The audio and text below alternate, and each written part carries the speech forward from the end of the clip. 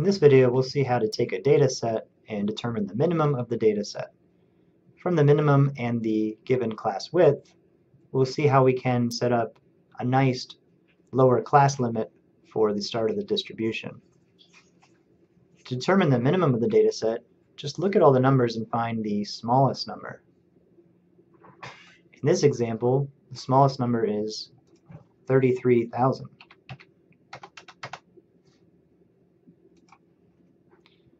Now, the minimum is related to the lower class limit because the lower class limit must be less than or equal to the minimum. It's also nice to have the lower class limit be a multiple of the class width. That way you could count back the classes and end up at exactly 0.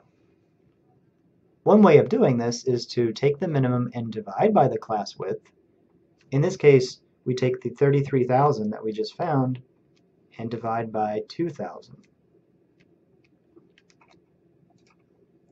We get 16.5, which lets us know that we can't start our first class at 33,000 and expect to go back by 2,000s and end up at 0.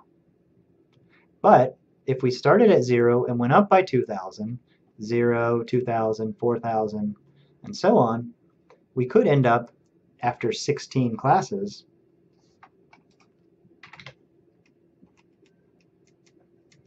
at 32,000.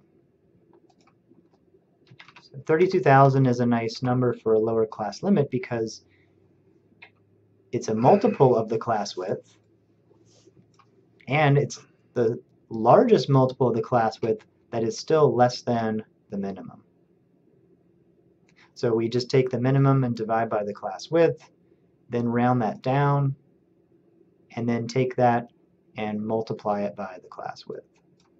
16 times 2,000 gives us 32,000.